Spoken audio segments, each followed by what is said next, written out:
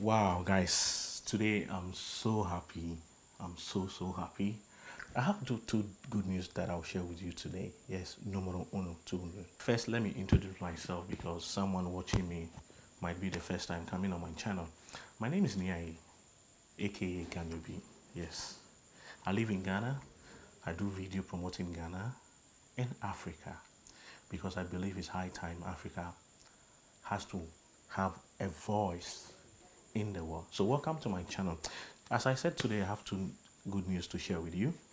And first of all, the first news that I'm sharing with you is that the family is growing. Yes, we are really growing. I quite remember the first day that I did my video.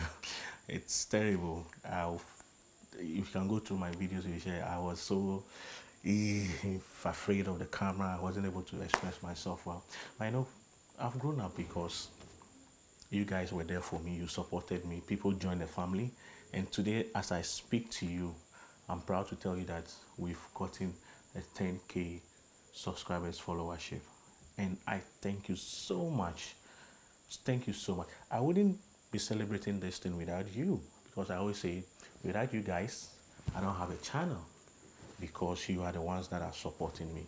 Thank you so much, and keep on supporting, and let's grow. By the end of this year, let's pray we hit over 100,000 subscribers. All right, so back to the main reason why we are here today. The last video that I shared on my channel was on how Africans were being ill-treated, the impunity upon blacks in China just because of COVID-19. And we all know that COVID-19 is not a problem of Africa, and it's not Africa who brought it up. But blacks in China are facing and are going through a lot of things to the extent that they are now homeless and sleeping on the street.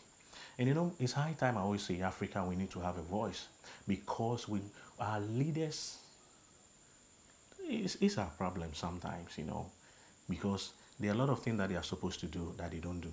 I don't know. I'm not there. I just don't know. Sometimes I keep asking myself a lot of questions that why? What is happening? Just a simple act of standing in, coming in for your people in foreign lands. We hear nothing. You don't see anyone going on their rescue, and you don't see the leaders coming out to issue a statement or talk about it. And it looks like Africans in foreign lands are irrelevant. Let something happen here in Africa or any part of the world. You see US going there to stand in for their people. You see other countries going there to stand in and fight for their people. But why?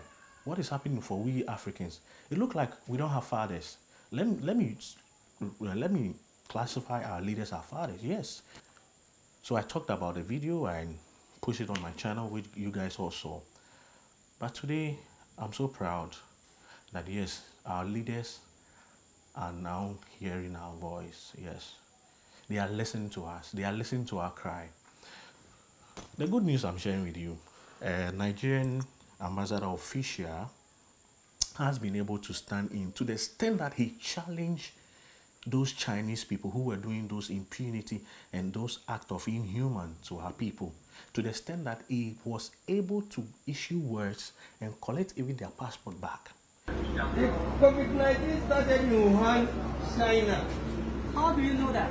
It started in How do you Wuhan, know that? China. Are you sure it's from Wuhan? Yes. Please show me. I will send it to you. Yeah. I will send it to you. However, even the professor and the scientist didn't say it's from Wuhan. However, and you are the expert. you said when you are talking, I didn't talk. Let me give you the answer. Many Chinese traveled to Nigeria at that time. Nigeria didn't quarantine them. So These are the people that are living in China. They are not the businessmen. So that is one thing. All the people that is business, are they students? Are you students? they are here. They have been here in China. You don't need to ask me question. They are here in China. They are not the businessman. That's what I'm telling you when you are saying money or life. They are here in China. They are doing their business in China. They are here. That is one. Two, all the people from Nigeria that came for business, they are entitled to go for 14 days quarantine. in line with what you sent to us as your policy. We agree with you with that. All these people, when they finish the 14 days quarantine, where they did the quarantine, they give them a paper of release. Why are they still giving them another 14 days quarantine again? It's not acceptable. Okay, it's the first one, the 14 days, the first 14 days is acceptable by us. Another 14 days, you didn't communicate to us that you are going to do another 14 days after 14 days. They have tested negative, and then they have given them the paper. Why are they giving them another 14 days? That is one. Two, all the police, the document, this passport belongs to the federal government of Nigeria. In line with international practice, no any country have the right to see the international passport of another country. Yes! Yes! Wait, they are not in my eyes. I just withdraw it from them. They seize it. you have that. I said they seize it. And then you know, your deputy, all the passports of Nigeria they seized. It was released yesterday.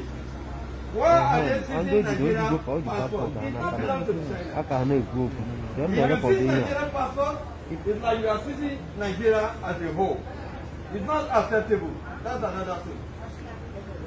The third one I'm going to tell you, you didn't communicate to us that you are going to go to all the Nigerian houses and then you are going to ask them to come out and go and quarantine them. Did you communicate to us? No. Nobody communicated to us. If you want to do your policy on 14 days, shut down everybody. Don't discriminate. Everybody you sit at home, everybody, including Chinese, including Nigeria, including everybody, including you as the director. He was like, no. And I love the words that he was saying. To the extent he said, no, you guys have no right to do this. No any country have the right to seize the international passport of another country. Yes. I was so happy and so proud. I was like, yeah, this man, I don't know your name, but wherever he is, you know, he has made us proud. He has made Africa feel like now we have voice. Because when there's trouble, we know our leaders will come. And we are praying that with this kind of acts, other African leaders or officials or people who are in high authority will take this initiative and also start being there for us. I have the video. I don't want to talk much. Let's go have a watch of the video. And please don't forget to comment. You know, I always reply all the comments that come in. So if you want to tell me something, you can put in your comments. Share with us. Let me share your mind with me. And please don't forget to subscribe, like, and share this video for me. Until then, my name has always been Niiayi, aka Gani B, the guy from Ghana who tells stories. See you then on my next episode. Hola, bao. Let's go have a watch of this video. It's not acceptable. These are the things I'm telling you. You need to talk about this. Everyone is recording. Everybody, they should stay there if they want to record. Everyone is recording. Yeah. It's non-acceptable to the federal government of Nigeria. In Nigeria, as I mentioned to you last time, we have a lot of Chinese there. I don't think you have ever received any information that the government of Nigeria go to their various houses and feed them and quarantine them.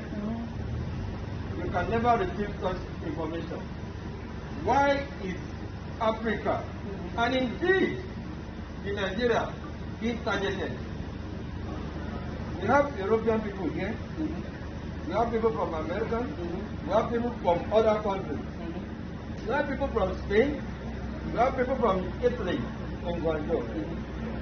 The population of wait, they are not in my eyes. I just withdraw it from them. They seize it. You have that. I said they seize it. And then you know, the deputy general, all the passports of Nigeria they seized. Ask him, it was released yesterday. Why are they seizing Nigerian passport? It does not belong to the China. If you seize Nigerian passport, It's like you are seeing Nigeria as a whole. It's not acceptable. That's another thing. The third one I'm going to tell you, you didn't communicate to us that you are going to go to all the Nigerian houses and then you are going to ask them to come out and go and quarantine them. Did you communicate to us? No. Nobody communicated to us. If you want to do your policy of 14 days, shut down everybody. Don't discriminate. Everybody, you sit at home. Everybody, including